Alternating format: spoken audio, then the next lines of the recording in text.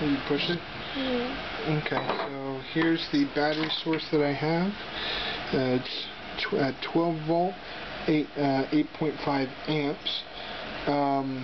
And this is the electric magnet that I had purchased.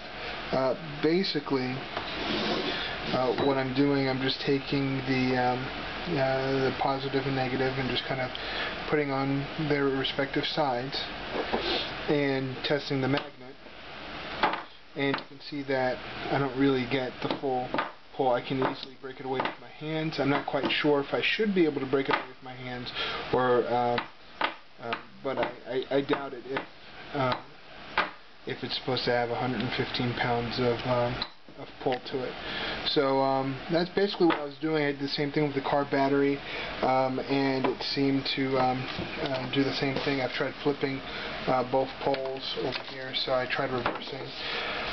I tried putting these guys over here, and let's flip this guy over, and I get basically the same result.